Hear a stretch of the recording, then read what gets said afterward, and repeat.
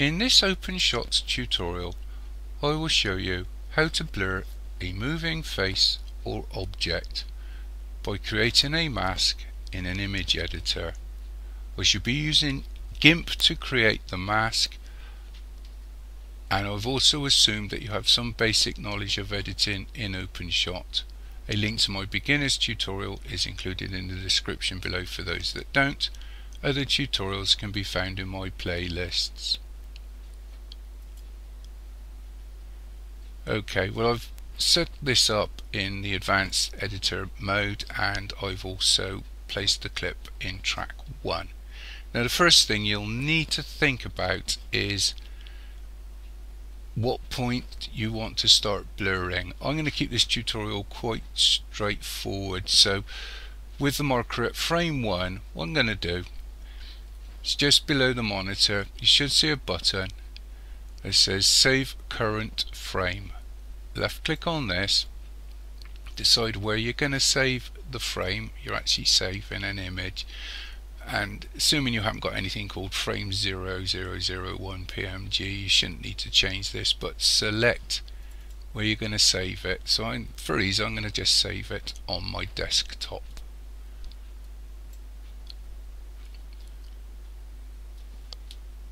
I'm going to open up Gimp.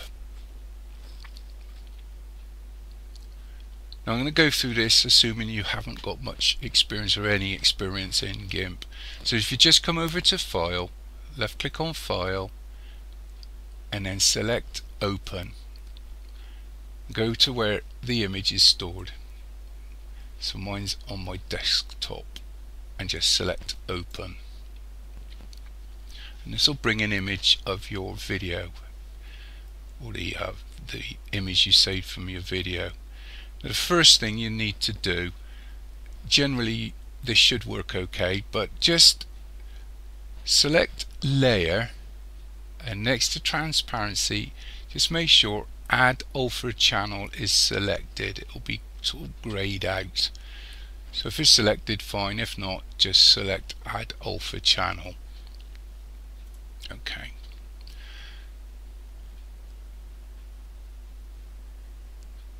To the right of the screen, look for something called Create a Duplicate of the Layer and Add to the Image.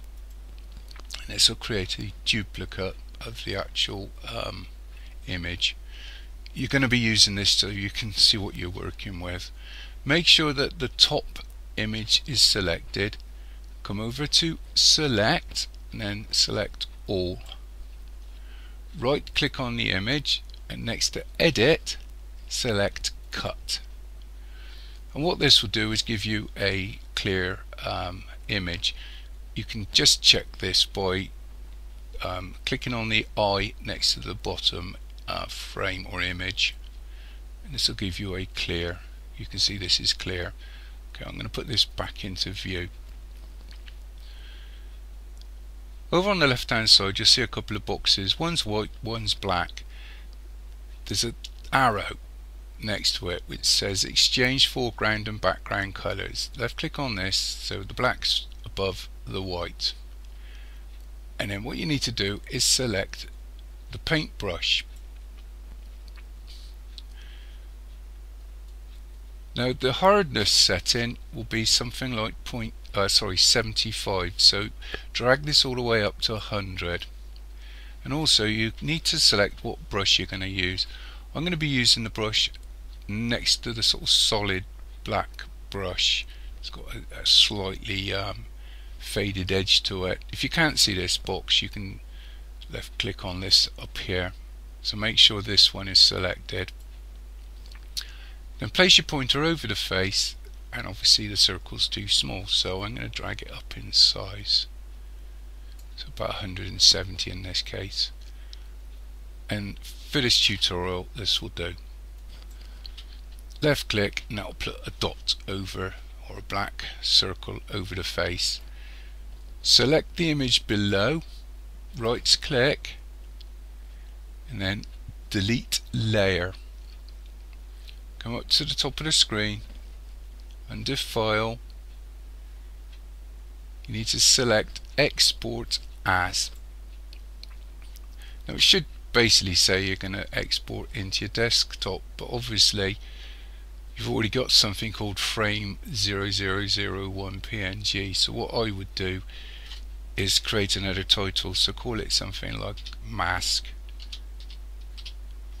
and make sure it says mask.png. If you have to change it back, just left click on select file type by extension, and you should find your PNG in here somewhere. But anyway, it's already set up as PNG. So all I'm going to do now is select export. I'm going to drag the compression level down to 0 and export.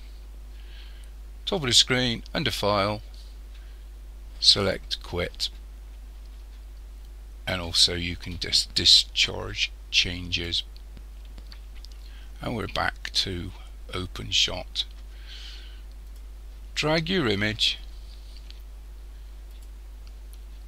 or your mask into the project files box.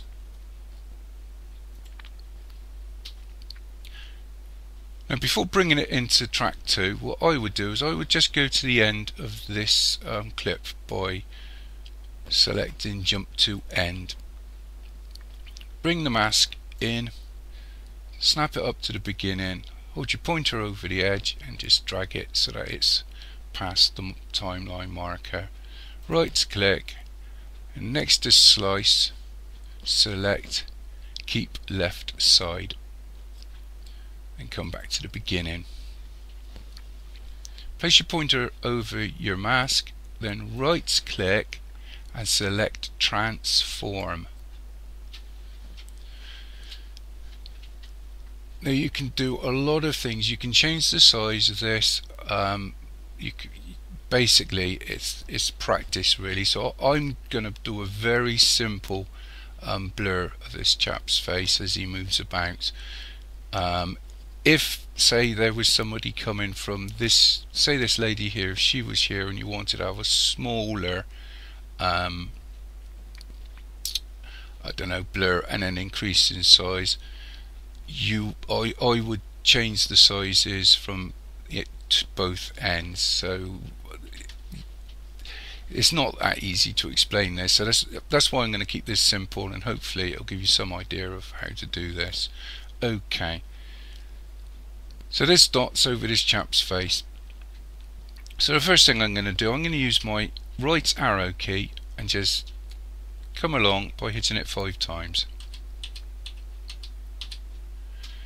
Now he hasn't moved that much, so I could move this and it would set up what they call keyframes, but I'm just going to show you how to set the keyframes up without it doing it automatically, because you might have to put some more in on your video.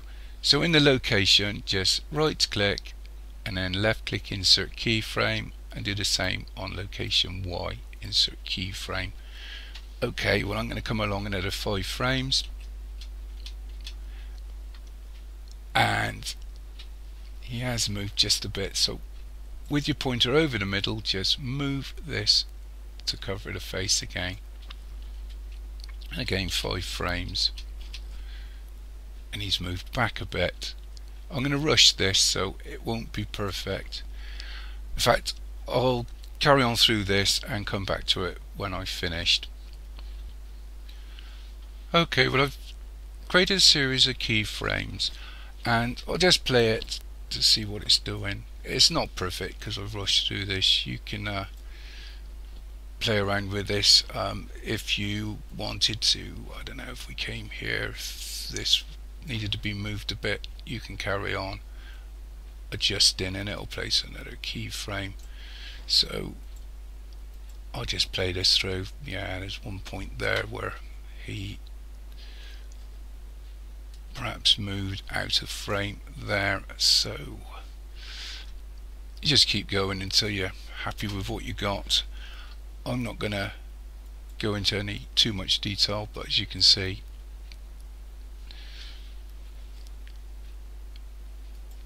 it will do. So the first thing you need to do is just go ahead and render your video.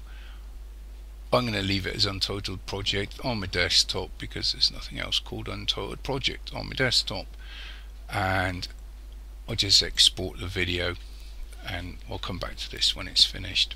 Okay, once your video is finished rendering, obviously left click done and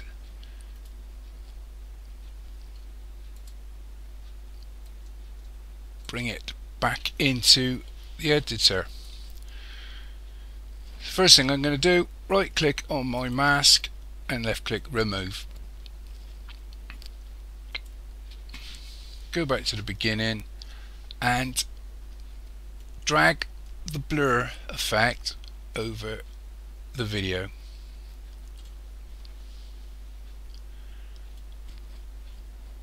Left click on the letter B and you can adjust the blur to suit. I'm not going to change anything here just to save a bit of time, so I'm going to leave this at 6, 3, 3 and 6.